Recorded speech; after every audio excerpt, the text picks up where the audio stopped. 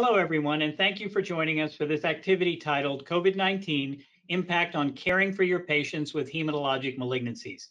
My name is Sagar Lonial. I'm the Chief Medical Officer at the Winship Cancer Institute of Emory University. We hope that you will find this discussion to be both informative and educational. At this time, I'd like to introduce my esteemed colleagues for joining me today. We'll start off with Dr. Carlos Del Rio. Carlos, you want to introduce yourself and tell people what you do? Yeah, Carlos Del Rio. I'm a professor of medicine and infectious disease here at Emory University. I'm also a professor of epidemiology and global health at the Rollins School of Public Health, and I'm the executive associate dean of Emory Dana Grady Memorial Hospital. Thanks, Carlos. And Dr. Gail Robos. Gail, you want to give us a quick little intro? Hi, everybody. I'm also a professor of medicine. I am the director of the clinical and translational leukemia programs at Weill Cornell Medicine and New York Presbyterian Hospital, which is currently, I would say, the epicenter of the ongoing COVID nightmare. Thanks, Gail. And Dr. John Leonard. John, you want to introduce yourself? Sure. Hi, I'm John Leonard. I'm a professor of medicine and executive vice chair in the Department of Medicine and senior associate dean at Weill Cornell Medicine and New York Presbyterian Hospital. Also a lymphoma physician and researcher. All right. Thanks, John. And for reference, these are our disclosures. This webinar has been provided by BioAscend. BioAscend is an independent medical education company committed to supporting healthcare providers in their efforts to translate innovative science into clinical practice. So thank you all for joining us, and I thank my colleagues for taking some time in the middle of a crazy, hectic schedule. So we've got a number of topics to cover today. We're going to talk a little bit about where COVID-19 is, talk about the impact of COVID-19 on clinical practice and our ability to treat patients with heme malignancy. Get insights from my colleagues on how COVID-19 has impacted their own personal practice and recommendations they may have for people, and then talk about the impact on transplant, perhaps institutional differences, and then talk a little bit about clinical trials towards the end. So why don't we start with Dr. Del Rio, who can give us a quick little intro on where we are now with the COVID-19 pandemic and some of the other issues that have come up from a medical and a school of public health perspective. Carlos? Thank you, Sagar, and a pleasure to be here with you. Let me start by saying that the information is rapidly changing in this epidemic, and what we learn today is not necessarily what applies tomorrow. So clearly, I've never seen an epidemic that so quickly things are becoming obsolete and we're changing things, but I'll try to run you some of the things where we stand in knowledge today. So the viruses that we're talking about, this is a disease caused by a virus that is a coronavirus family. And coronavirus are viruses that infect animals, and they're named after a protein in their surface that gives it that aspect of a crown or a corona. They're responsible for about 10 to 30% of common colds. And two coronaviruses, the beta coronaviruses that produce very severe disease, are SARS and MERS. And this newly described COVID-19 also causes severe pneumonia. This virus was first described, the syndrome was first described in December 2019 in Wuhan, China. And there are many coronaviruses that live in bats, so bats clearly have a role to play in the transmission and in these viruses. The family of coronaviruses are divided into different groups, and the current virus that we're talking about, this SARS-CoV-2, sits very, very close to the SARS coronavirus right here in this family, and it's sort of a far away from the MERS coronavirus or some other coronaviruses. So this is, and there are two bad coronaviruses that are in the same group of the lineage B coronaviruses. And what's important is that these two viruses use the ACE2 receptor, the angiotensin conversion enzyme 2 receptor, to gain access into cells. This virus, as I said, uses the ACE2 receptor, and this receptor is present in lung and heart, in the GI tract and kidneys, and therefore it's not surprising that we have manifestations not only in the lungs, but in the heart, in the GI tract, and in the kidneys. As I said, there are three sort of big coronaviruses, SARS, MERS, and COVID-19, and I'll talk about a couple of issues here. The first one is, this is where we are globally, and right now the US is about 26% of the global burden of disease is in the US, and when we talk about New York, and we'll hear later from our colleagues at Weill Cornell, Weill Cornell is about 40, New York's about 40% of the cases in in the US. So it's about literally close to 10% of the cases globally are now in New York City. So that is the epicenter of the epicenter. And I want to remind people that this is what exponential growth means. Exponential growth means that it took us 67 days to go from 1 case to 100,000 cases, then 11 days to the second 100,000, 4 days to the third 100,000, and so on and so on. So exponential growth is a very rapid growth. And if you have in your community 30 cases today, that means you can make the math and see when you're going to be at 2,000 cases. You know, I look at our data in many cities and I said, we're just 2 weeks or 3 weeks behind where New York was in this exponential growth. And this is how cases in the US are growing. And I want to move to the next slide because this sort of is a summary of cases per 100,000 population, the deaths per 100,000 population, and the mortality. And it's a couple of days old, but basically what it's showing is that the mortality has been, you know, somewhere between 1 to about 4%, depending where you are, and depending more importantly of who the population affected. So Washington State impacted a lot of elderly individuals in nursing homes. Not surprising, their mortality is much higher than other cities that have had a much younger population impacted.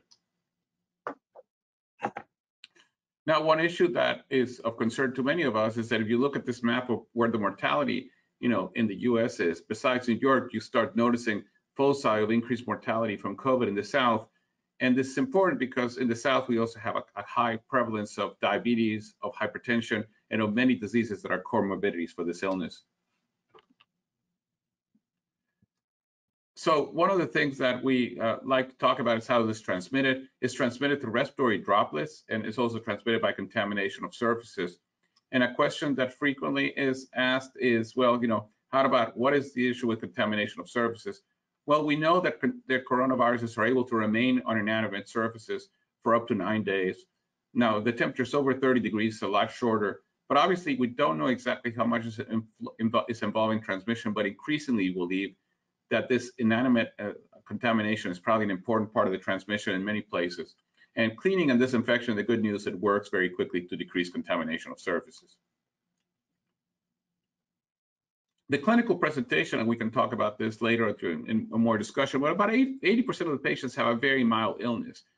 And what that means, the good news is they have a mild illness. The bad news is they have a mild illness because they continue about their day and they're able to then, you know, infect other people. Now, about 20% of people require hospitalization, and about 5 to 10% end up in mechanical ventilation in the ICU.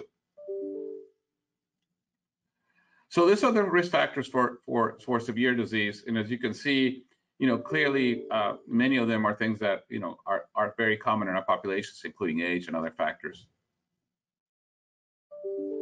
And again, the mortality is low. It's about 1% until you start getting, the older you get, the higher the mortality. But look at the comorbid conditions that increase mortality, and one of them, a big one, is obviously cancer, and that's why we're talking about this here. Now, the big challenge, obviously, is the ICU challenge, right? Because we simply don't have enough ICU beds and we don't have enough ventilators in our country, despite the fact that we have is a country that per capita has a high number of ICU beds. Now, what about COVID and cancer? Well, there's some literature published on this coming from China, but the bottom line is we see a higher incidence of complications in patients with cancer. I want to just point to everybody in this webinar to go to the Institute for Healthcare Metric and Evaluation site, because there's some good, very good graphs and other predictions that you can look at your state level. But roughly, let's move on to therapy. I mean, there's a lot of drugs, a lot of therapies that have been tried. I'm not going to go into each one of them, but just a very quick mention of one of them, which is remdesivir. This is a nucleoside analog that inhibits the directed RNA polymerase. It is currently being tested. It's one of the most promising agents. There's 6 ongoing clinical trials, 4 of them here in the US. The other drug that you hear a lot about is chloroquine and hydroxychloroquine. Again, this is a drug that increases endosomal pH required by the virus diffusion and interferes with the glycosylation of cellular receptors to SARS-CoV-2. It also has immunomodulating activity. But the data is very mixed on the use of this drug. And in fact, here's data from one of the clinical trials. And at the end of the day, it really showed no significant impact. And we're all very concerned about the side effects of this drug. So a lot of concerns about whether it's something that we ought to be recommending. Lopinavir/ritonavir, which is a A mixture of 2 protease inhibitors used for HIV has also been tried and has been recommended, but from this clinical trial published in New England Journal of Medicine, it did not show any significant impact. And finally, there's immunomodulating agents, and many of them used in cancer, and I'll let my cancer experts talk about those later and how they're being used, but obviously a lot of immunomodulating agents have been suggested to be used. So testing is something that we're trying to do our best to scale up, and there's many samples you can get, but nasopharyngeal is typically what we do. Is more and more available and is now available in commercial sites, but really we're still having a throughput issue, a supply issue, and the US is just not getting to where it needs to go as far as testing.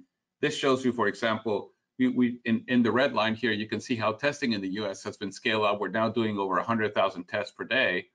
But the reality is, if you look per 100,000 population, we're still pretty low, way below where South Korea, for example, is. So we really have to scale up testing a lot more in our country if we really want to get to where we want to. Personal protective equipment is something important to have, and hospitals are doing a yeoman's job trying to ensure that we all have personal protective equipment. And there's obviously challenging in procuring. There's challenges, and the big challenge in my mind, I want to hear what people in New York say, is the presence of many mild infections, difficult to identify in people who have mild infection, and probably a lot of those contributing to transmission, especially in our healthcare settings. A lot of questions about masks, and I just show this because the CDC just came out with universal masking. This is the data on the protective effectiveness of masks. So an N95 mask has about a 90% effectiveness in protecting us from a virus.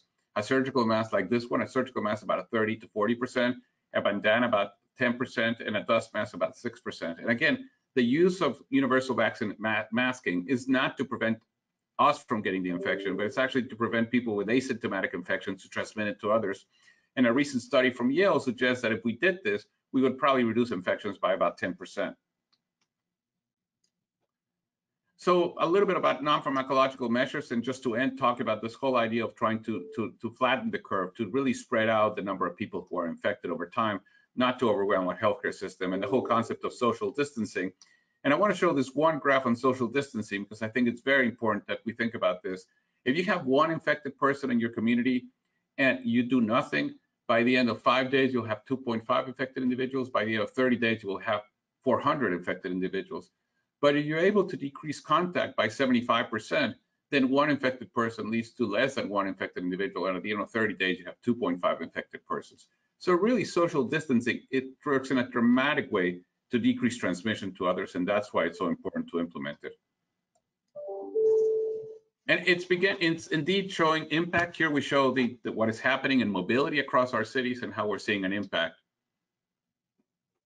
I want to end just by showing this sort of a tool we developed here at Emory, the coronavirus checker, and something that I've found very useful to give to patients and to relatives and others to do a self-assessment of whether they may have or not have the disease and what they need to do as far as testing and care for themselves.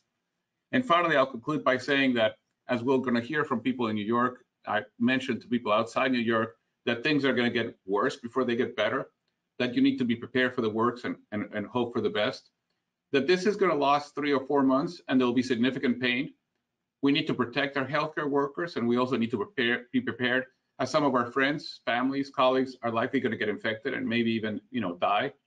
And we therefore need to provide psychological support and counseling to our colleagues and to our people in our work. And we can make a difference as persons, as society, as healthcare systems. We have to promote social distancing, and we want to make sure that those sick and with fever and respiratory symptoms stay home. But I also remind people that this too shall pass. How long it lasts really is up to us and up to the interventions we implement. And with that, Sagar, I'll end and pass it over to you. Thanks, Carlos. That's a really nice intro and sort of setup, I think, for a lot of what we're going to talk about in a highly specialized group of patients that certainly are at higher risk for complications if they get COVID-19.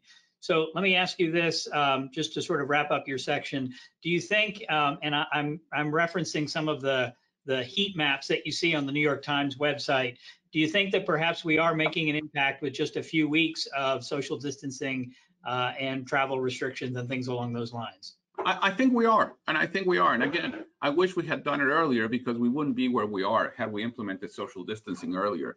So I think a lot of the things that we're doing actually are going to begin to make a difference. And What I remind people is, the projections suggest that we're going to have about 100,000 deaths in this country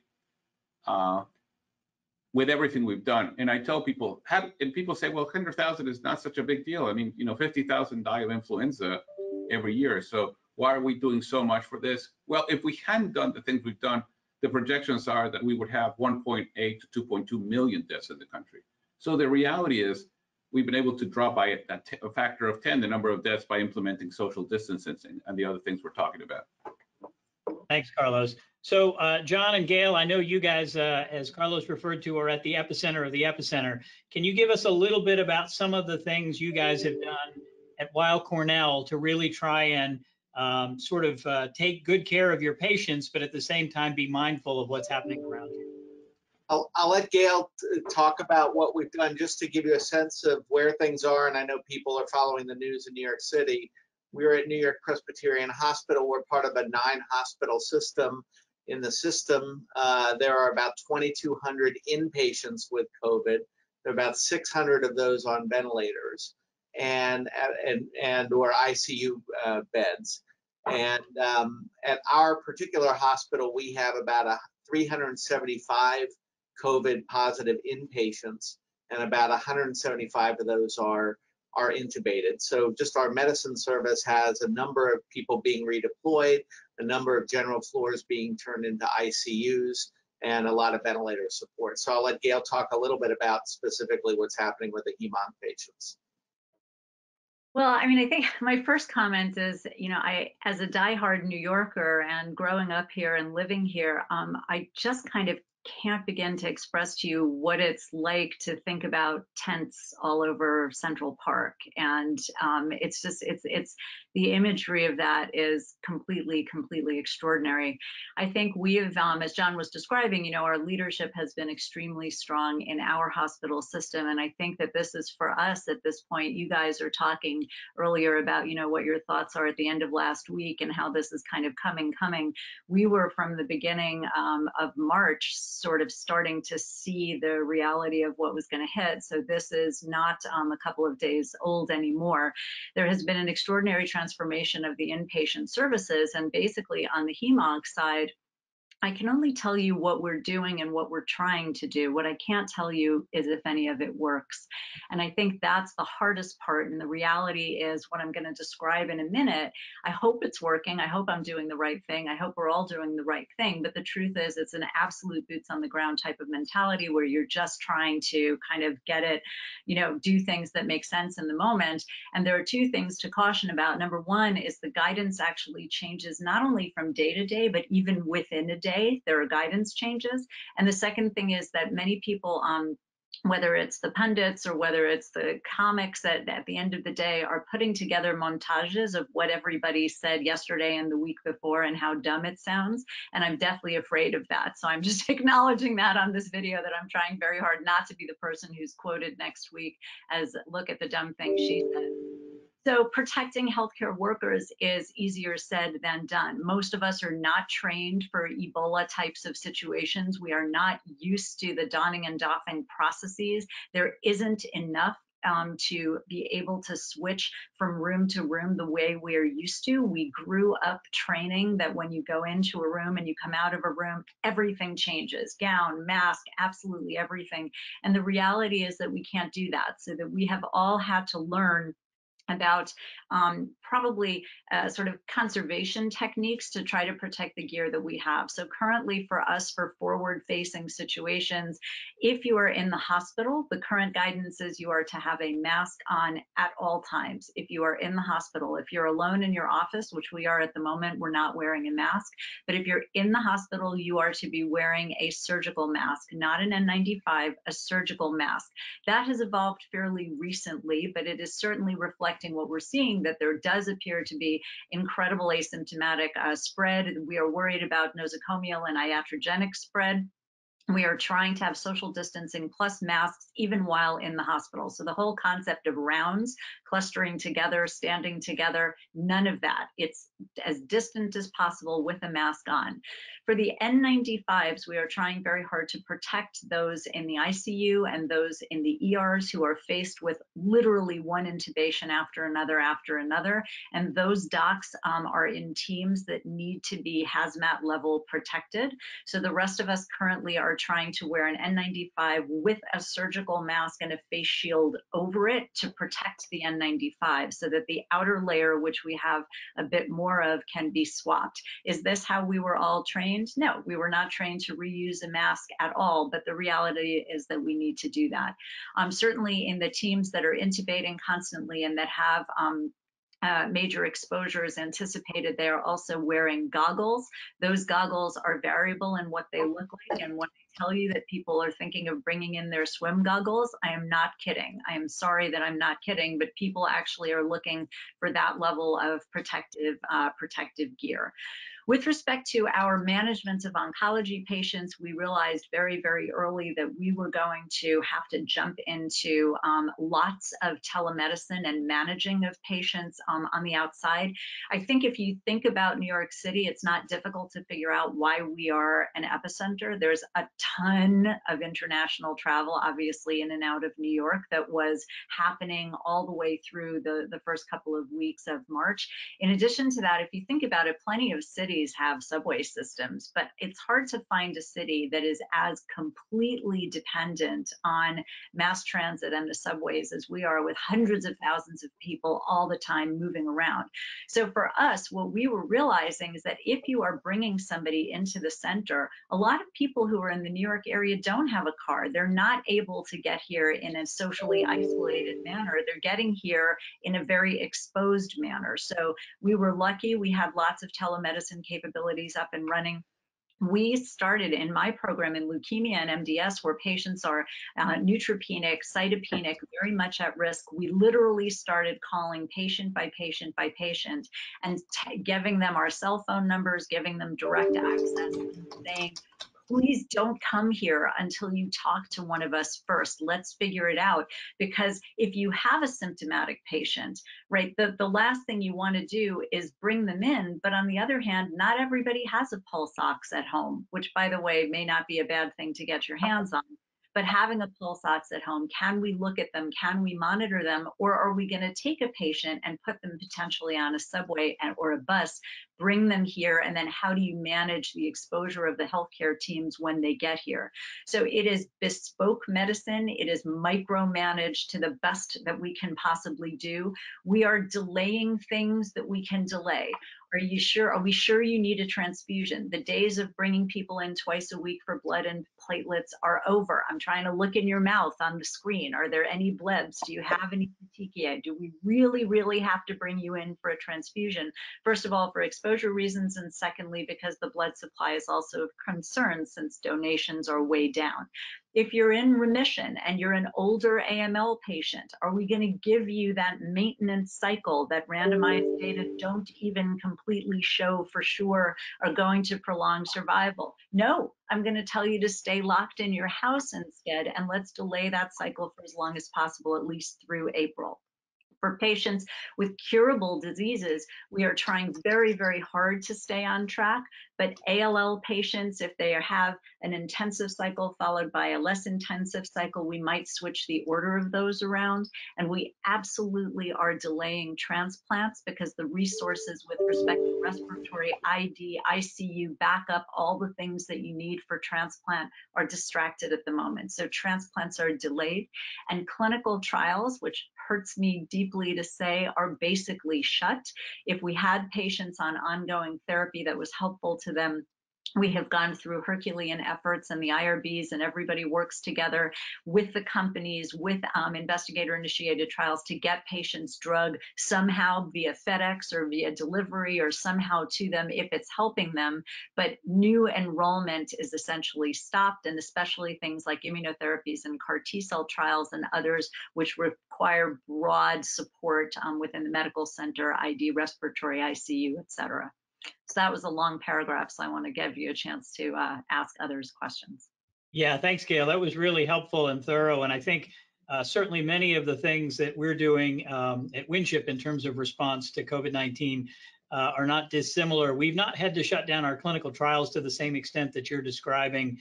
And certainly delaying of transplants in situations where they are quote unquote elective is certainly something that we're doing as well. But certainly in the AML or MDS setting where you may have a donor, you've already collected the product ahead of time, many of those are in fact proceeding, at least right now, given our current level of engagement. Yeah. Give it a couple of days. Yeah, exactly. Yeah. So John, do you want to talk a little bit about how this has impacted your lymphoma practice? Well, I think the key things have been to really focus on who needs treatment and who can defer treatment.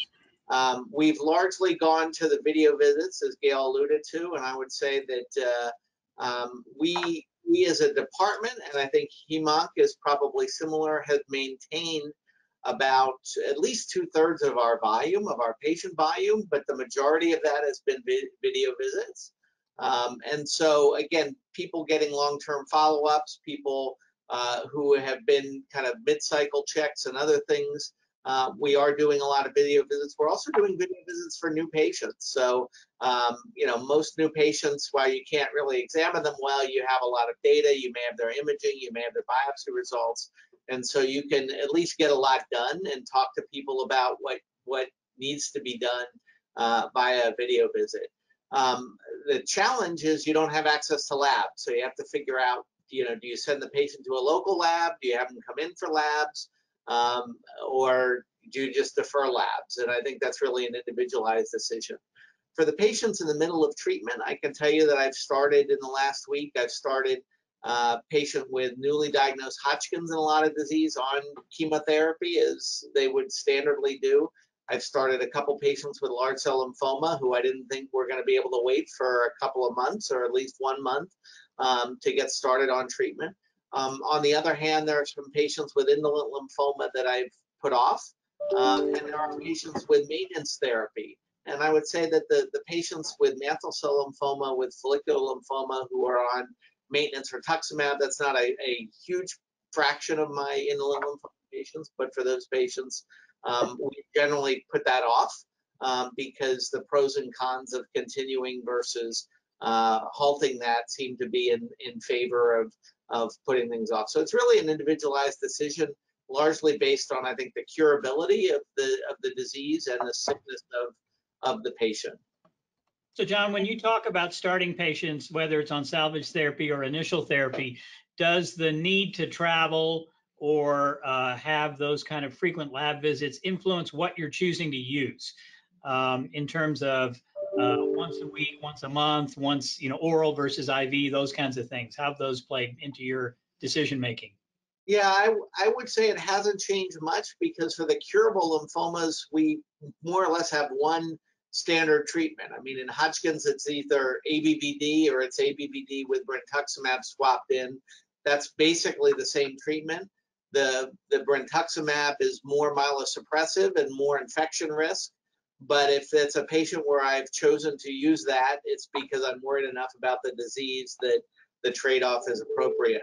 For large cell lymphoma, as you know, our CHOP is a standard treatment. We have had some patients where we've talked about, say, for instance, double hit lymphoma. Do we do our CHOP versus our EPOC when there's at least a perceived benefit to our EPOC in double hit? And, you know, that's been an individualized decision based on where things are. So it really, I think in those situations, there's not a lot of big alternative as there might be, let's say, in myeloma, where you can go to an all oral regimen or at least for a period of time do that before adding something else in. Yeah, I'll talk a little bit about myeloma and how we manage that. Gail, in terms of choices of therapy, when you do need to do something that can't wait, you know, is all of this changing what your choices are? So I would say a couple of things. The first is that with the expanded ability for testing and for rapid testing, which has been really week to week getting better and better and more comprehensive at our center, certainly we are, before starting patients on new therapy, especially intensive chemotherapy, we are testing for COVID, because those patients unfortunately can go from asymptomatic to incredibly, incredibly ill very quickly. And you're going to want to know what you're dealing with when you're starting intensive chemotherapy, especially in an acute luke, whether that person is struggling because of exploding COVID or because of the disease. That said, you may need to redo the testing down the road, because there are, first of all, are false negatives, and secondly, there is of course a concern of what's happening within the hospital setting. So 2 weeks later, you might be redoing that test if it comes out negative initially. So we have had, actually, in the last several weeks, I mean, AML is usually not a rare disease at Weill Cornell, because again, there are referrals coming in all the time from all over the place. That has actually largely stopped. So transfers as such are rare and far between, whereas usually we get lots of people sent in. So what I find is that I'm on the phone 20 hours a day helping manage people outside who would have otherwise normally come in. And I think the difference is in what other hospitals have in different community settings who are managing these patients are actually driving some of the decision making. If somebody comes in with a high white count, a young patient with a high white count who needs treatment, we try to get them on their standard treatment. We are trying to get the same molecular testing and cytogenetic testing. If we can get away without a bone marrow biopsy, if the diagnosis can be made fully from the peripheral blood, it's a good time to conserve PPE. It's a good time to conserve the laboratory time also, because they get overwhelmed and they're working on other things. So we are thinking about that. And while standardly we would always do a marrow, every once in a while now, if there's a 200,000 white count in the blood, you really don't need that marrow. If they're due for standard therapy, and if they're a young patient, we try to do standard therapy. And the goal is, of course, to try very hard to keep that patient protected in the hospital. For older patients, and this is true whether it's lymphoid leukemia or myeloid leukemia. And again, as John said, if you are trying to cure the patient, we're trying to cure the patient, and we are going to proceed as usual.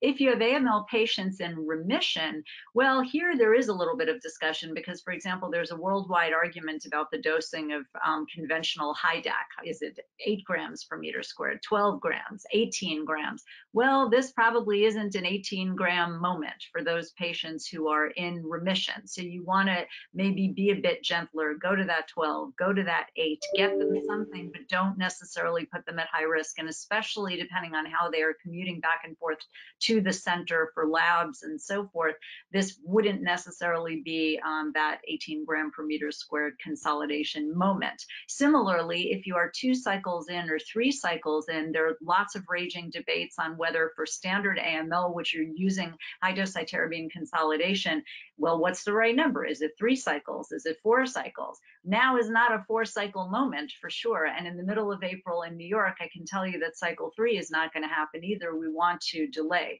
Similarly, for older patients than 60, where the data for high-dose Ara-C consolidation are shaky anyway, this would not be a time to start taking those patients in, at least in our area, to high-dose consolidation. We would be moving to either delaying consolidation or to using a hypomethylating agent-based approach.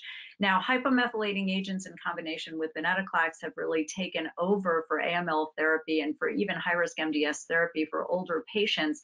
However, here, I think it's very bespoke decision-making, because the issue is, while these are less intensive with respect to extramedullary complications, they are myelosuppressive. They really are. And if you take a patient and you give them what is currently the standard of an azacitidine and 20 or 21 days of venetoclax, that patient has really low counts. And depending on where they're located and how they're getting back and forth to the center, we are changing what we're doing. And I can tell you, I have colleagues in upstate New York who have practices where the patient goes with the car and they can telemedicine check in for their visit and stick their arm out the window and get a lab check that way.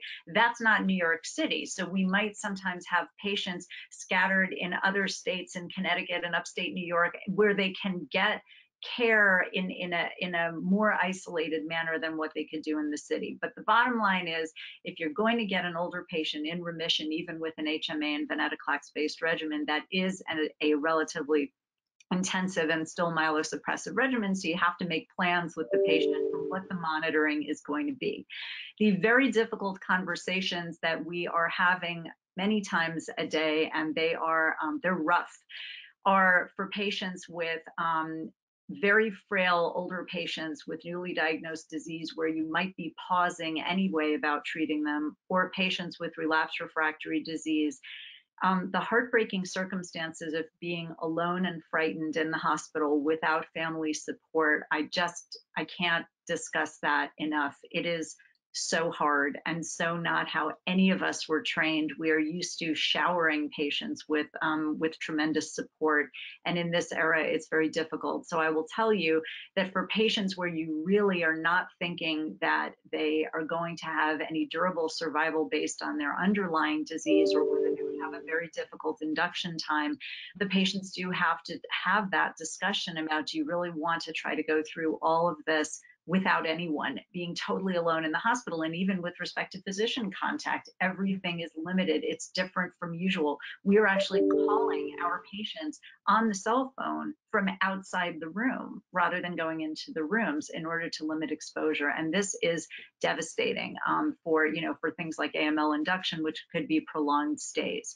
So I will say that you have to really, really think carefully. What are you doing for the patient? Is this patient definitely, do they really have a shot at induction, or is this somebody where you should be managing things supportively at home and trying to get some of the now increasingly limited but still available home services to try to help you keep the patient together with family? Thanks. I think that last point about whatever you do to patients in the hospital, they're going to be on their own, is a really important one. You're right. 30 days is hard to spend alone. And I remember, when I gave a talk in China years ago, they won't let any family members visit on the transplant units in many of the cities there. And I thought that was crazy. And now we've gone to that same sort of approach here for the reasons you've described. And that really does, everybody needs to know what that is before you commit to a treatment like that. In the myeloma world, we took a lot of our leads from our colleagues in Europe, who again were well ahead of even where you all are in New York, both the Italian and the Spanish groups, dealing with infected patients on and off therapy. And certainly a couple of simple things that were done, the minimizing of DARA infusion. So rather than going every week or every 2 weeks using an antibody that we know shuts down T cells, going to once a month at the most is probably what most groups have switched to. Reducing dexamethasone dosing is something else. We often use dex a lot, but again, trying to minimize the impact that may have on immunity to prevent or minimize the effect of the viral infection. The Europeans were very positive about switching to completely oral regimens and taking out some of the proteasome inhibitors and replacing them with oral cyclophosphamide. And we had a long and robust discussion about that in our group here. And we have been very concerned that simply switching out and using oral cyclophosphamide in myeloma may actually make things worse. You may actually genetically be making the disease more challenging to deal with. And so, at least for now, where we're able to give a once-a-week subcutaneous dose of bortezomib, we've sort of stuck with that and not made the all-out switch for cyclophosphamide, even though it's oral. And then the delaying of auto transplants, particularly in standard risk patients, where giving a cycle or two more, trying to see where we are in May, and make decisions about maybe we'll go to transplant now, is something that we've done in the myeloma community as well, to try and mitigate the impact, but still try and give patients therapy that can ultimately improve their outcomes. I'm curious. So there are a lot of questions coming through, which is good. One of them, and I don't know whether it would be Gail or John that answers this, it's about CLL and ibrutinib. What would you do with somebody who's got CLL and is COVID positive on ibrutinib? Certainly there's all this sort of hand-waving data with Revlimid in patients with myeloma that it may actually help activate T cells and NK cells. Ibrutinib, I'm not sure whether you'd say it's anti or suppressive or activating, but what would you guys do with somebody with CLL on ibrutinib? Yeah, I think it's very hard to say as you put it all together. I think that in general, I've kept my patients on ibrutinib. I think if they had an active infection going on, I would probably be inclined to pause it for a while in the absence of any data, just as we sometimes do in patients who are cytopenic and have infections and other things on ibrutinib. So I would, at this point, I've left my patients alone who were on it, but I think if they had a significant infection, I'd probably take a pause. And Gail, certain for AZA or decitabine, depending upon which flavor you prefer to use, when you do need to use it, are you still going 5 days? Are you changing the schedule or dose or what you're doing, or how are you approaching that? We're doing our best, and I think that there are actually very limited data in the post-remission setting in particular that ongoing cycles of equivalent duration for what you did during induction make sense. And I can tell you, having been on a million panels discussing this even before COVID, the last thing you want to do, especially for older patients who are now enjoying remission in a hypomethylating agent and venetoclax-based regimen, you don't want to hurt them in remission. So I will confess to making up things like 3 days of an HMA and 5 days of venetoclax, and I'm owning it. We don't have the data. We're trying really hard, though. I personally, and my team on leukemia is trying really hard to capture what we're doing for data, and I have spoken with groups through the world. We think that this is going to be, I mean, it's kind of a mandatory opportunity to look and see if we can put together what we're doing internationally in small, in relatively rare diseases, and see if some of these modifications to therapy, how did they turn out? But I think that the exposure, depending on the patient, coming into the center, for example, for 5 days in a row versus 3 days in a row, that actually might matter a lot. So yes, we are making that change. And might azacitidine be given sub-Q instead of IV if it preserves some element of gear? Yes, absolutely, that decision could be made. Might you sometimes do something like say, I'm not bringing you in at all, but I'm going to give you X number of days of venetoclax alone?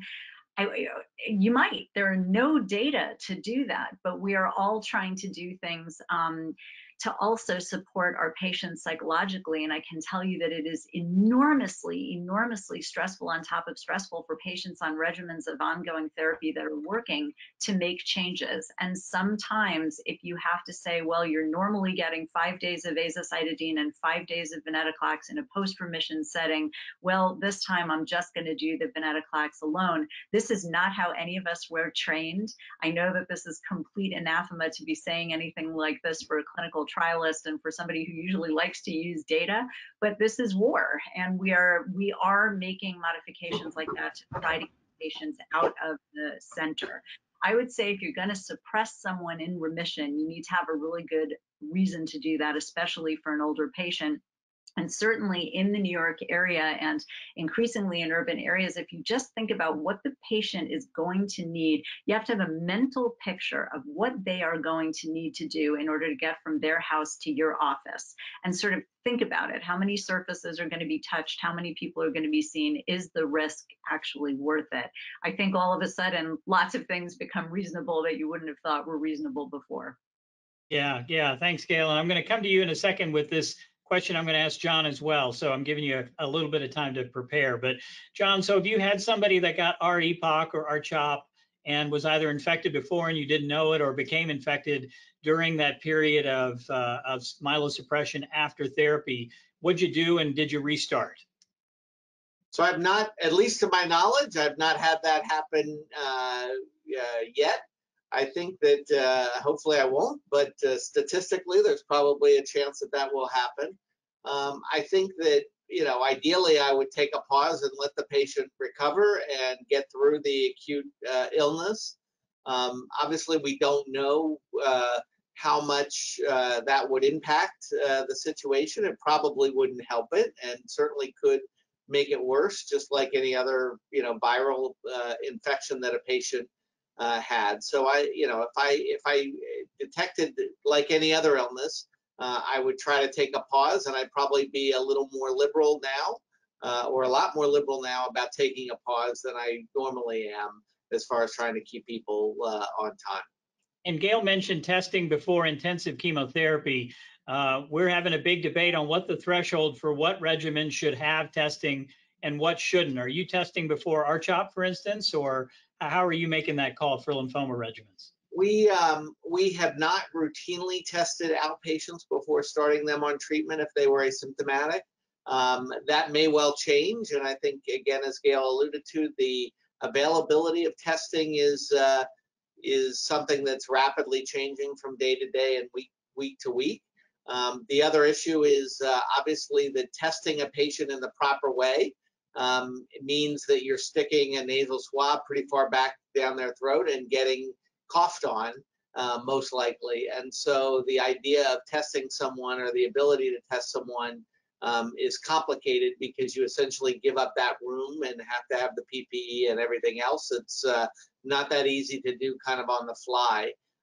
But that said, I think that certainly we may be reevaluating that in our outpatients as well. I think the inpatient risk is something that is clearly different centers, including ours, are looking at that on a day-to-day basis, in part because if you have an inpatient and you're having a cult infection in an inpatient and you have people going in and out of the room, you have the possibility of knocking out half of your leukemia team, for example, for a period of time, as well as, obviously, more importantly, the real risk to them as opposed to just the exposure risk. Yeah, no, I think that's a great point, John, especially about the testing piece. And I want to know which Cornell faculty member volunteered to test the Bronx Zoo tiger, because I can't imagine doing that nasal swab. Well, I will mention that we have had, we set up in the early stages of this, we set up for our institution, we have a general medicine cough and cold clinic, so that patients who meet criteria of needing testing can be referred to a specific center, outpatient. It's across the street, but a dedicated clinic where it's all set up to do PPE as you walk in, and the right everything is all set up to do that. And I would encourage centers to develop those and take advantage of those. And I think if I had a symptomatic patient, and in fact have had symptomatic patients, that's where we've referred them for their evaluation, just because it's a much more efficient process. Yeah, and we've done that. Go ahead, Gail. I was just going to say there's one other consideration here. So first of all, those of us with dogs in New York City, we're not very happy about the whole tiger situation, because we're already looking at the dogs as a cute but nonetheless fomite potentially. But that's a different question. The one thing that I thought would, just to add to John's comments about sort of what happens if you're in the middle of therapy or if you're initiating therapy. So depending on where you are, and this is a huge hotbed of controversy, anyone who watches the news, I try not to, as seen the raging debates on the hydroxychloroquine, but we are treating at Weill Cornell currently inpatients with hydroxychloroquine. And I think that when you think about what happens with a patient who is starting out on whether it's EPOC or intensive therapy, there are potential drug interactions and so forth that come into the mix when you are contemplating somebody who becomes sick in the middle of therapy, A. And B, I can tell you our experience on the inpatient service is fortunately limited so far with people who are kind of converting in the middle of their therapy, but it goes with difficulty when that is happening. It's not a good news scenario. And I think that part of the decision making in terms of what you're going to do versus abort versus change also has to do with the what is the institutional policy, and what are ID and HEMONC and the other groups doing in terms of hydroxychloroquine. Now, there are large studies which we are trying very hard to join. There is an NIH study that we are due to start hopefully in a couple of weeks to actually participate in this. I think all of us have been concerned for a lot of reasons about the presentation of randomized data with 12 people, 10 of whom had weird therapies. that's not randomized data. It is definitely the case that there are interesting aspects to hydroxychloroquine that look promising, but usually you need a lot more information. And certainly for complicated patients with comorbidities and other things going on, we like to have more. That said, in the hospital setting, many centers are using it fairly routinely. So you do have to think about it and be ready that if you're talking azole antifungals or lots of other things that would be common in hem-onc land, you have to think about those. With respect to hem-onc outpatients, we are also working on looking at this, that is there a rationale for these very high risk patients to be a little bit earlier in potentially screening and looking at them. And this comes up every single day. There's a new difficult scenario. So I have a patient whose husband just tested positive. So what is the likelihood that she's going to be positive? It's very high because the husband is positive and they've been in the same room the whole time, and everybody is relatively asymptomatic except the kid who was 20 whatever was positive recently. So is one going to be then proactive about testing that person so that you could try to get your hands on hydroxychloroquine either on a study, hopefully, or off study?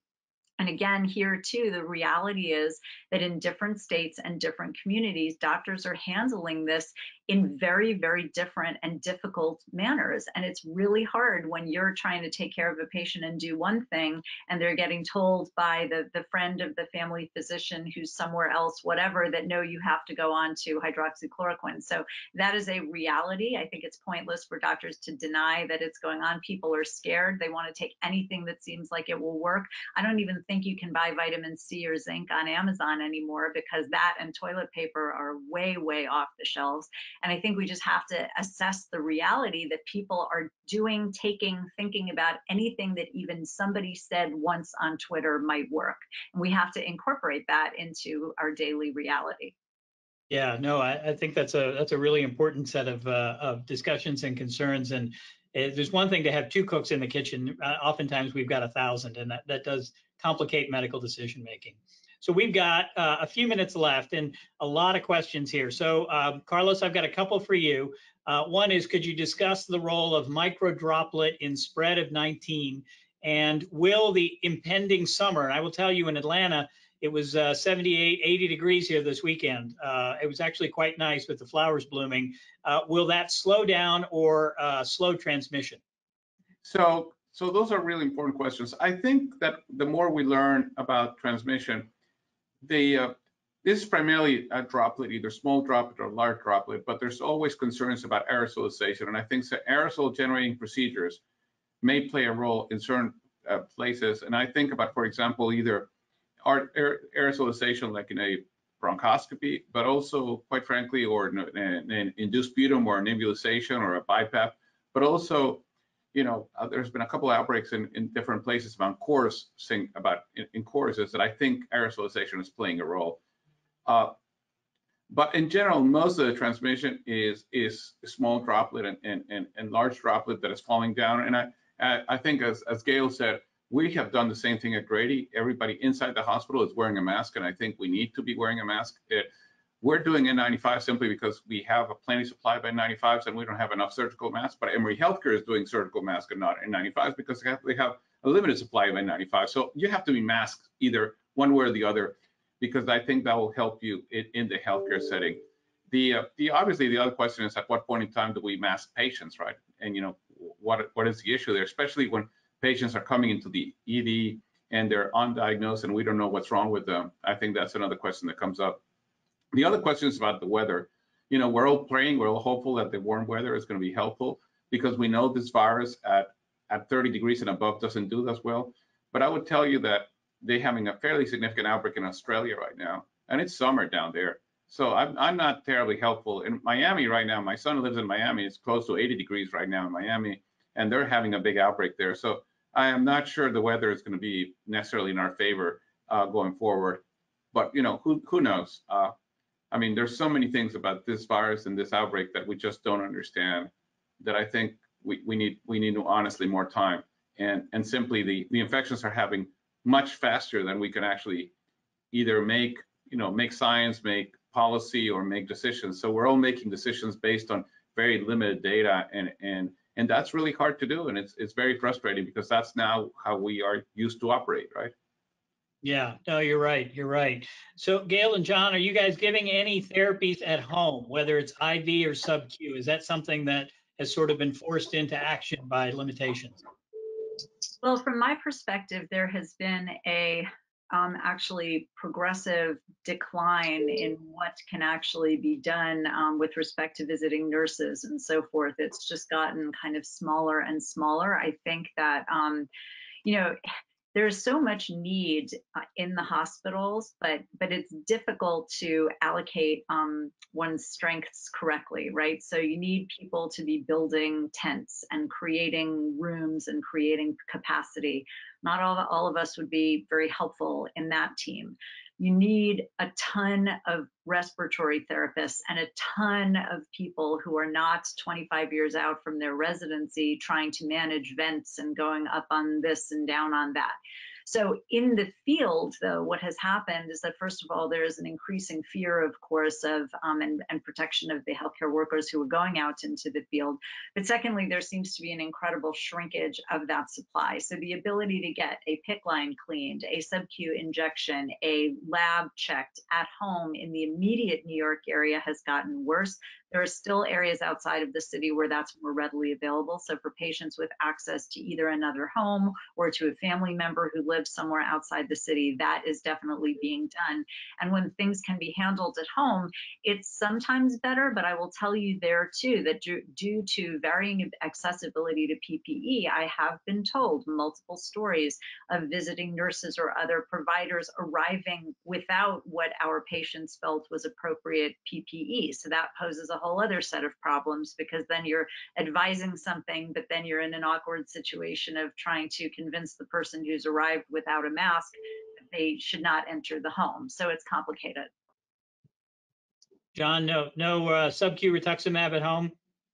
No, we've not so far. We've not really done that on a big level. I think somebody getting single agent rituximab on a maintenance kind of perspective is somebody who probably can go without for a little while for the most part. So that's been the general path. Yeah, no, I think that's an important point about can you go without? We certainly have people that are on induction therapy and are in complete remission and are on cycle 25 or 30, and we're saying, take the month off, we'll reassess in a month and make a decision about whether you need to come back in. Patients that are on twice a week carfilzomib dosing schedule, go to once a week if they're having a good response, minimize their interaction, and whether it's IV or sub-Q, do whatever you can to minimize their time in the chair. We've got just a couple of minutes left, so I'm going to ask Gail and John to give us advice and recommendations for oncology clinicians in your areas of specialty, 30 seconds, and then 30 seconds advice and recommendations for patients and caregivers. So Gail, why don't we start with you? I think, protect yourself and your team. You can't help people if you're sick, and we already have colleagues who are out sick with COVID. It is upsetting. So we try really hard to work with the institution to encourage. I would advocate a very conservative approach to PPE. I was somebody who probably at the end of February would not have been able to imagine wearing a mask all the time. I don't know where you are, but wear the mask all the time. Be quite conservative. Preserve your PPE and make sure that your teams are doing the same. And have the individual conversations with the patient in a divided way. What are we talking about that's affected by COVID? And what are we talking about that would be the same conversation without it? I think that has helped me, and it's helped my patients a lot, because you don't want them to feel that absolutely everything about their care is blown up because of COVID. If you divide it, that this is what the reality is of your disease and what we would do irrespective of COVID, I think it helps. Yeah, thanks, Gail. We didn't get a chance to talk about cohorted care teams as an effort to try and protect the teams to minimize exposure, but that's something I think all of us are trying to do as well. John, how about from the lymphoma perspective? Yeah, I think I would echo much of what Gail said. I think from the provider's perspective, I would focus a bit on what happens if your team or you get infected or get exposed, and what are you going to do, and how are you going to plan for that? And that's, really, I think everybody in their own house. What happens if somebody gets sick? in your apartment, in your house? Are you going to quarantine to a bedroom and a bathroom? Are you going to go to a hotel? How are you going to manage that? Who's going to take care of your kid, et cetera, et cetera? Those are big issues for everyone. And I would just say for patients, the biggest thing is the strain that everyone sees and recognizes on healthcare providers, nurses, technicians, even the receptionist at the clinic is taking on some risk, as well as the physicians. And it's been gratifying to see the appreciation that's been given to people. I think patients are very much reaching out to their providers. How are you doing? Thank you for what you do. We've had people donating food to our ICUs like crazy. I mean, and lots of other things. And I would say to patients, in addition to taking care of yourself, those are very meaningful things and help build our relationships that when we're seeing each other regularly, I think will help everyone all around and really remind us that we're all in this together. Yeah, thanks, John. And certainly from a myeloma perspective, I think much of it overlaps with what you guys have already said. Be safe. You know, what I tell our teams and what I tell our patients is everybody that you interact with, I now interact with as well, because what you expose yourself to, you're exposing the team to. And so make sure that those of us who are committed to direct patient care are minimizing risk, not just to each other, but to our patients and our colleagues, by really trying to do the social distancing piece, and whether it's masks and goggles and all sorts of other things. Your cohort is now our cohort, and let's make sure we keep it as tight and infection free as we can. Carlos, you got to give us the hopeful word to go out on. So tell us this is all going to be better. Well, you know, I think it's going to be better because we have science and we have research happening. And I think this emphasizes the importance of science and research. It is through science and through research that we, you know, quickly after the discovery of the virus, we had the genome, we have tests, we have plenty of tests, we have trials of drugs, we have a vaccine now in phase 1 studies. So I think the answer to this is right now it's public health, is the things we're talking about, it's social distancing, is this kind of interventions, non-pharmacological interventions.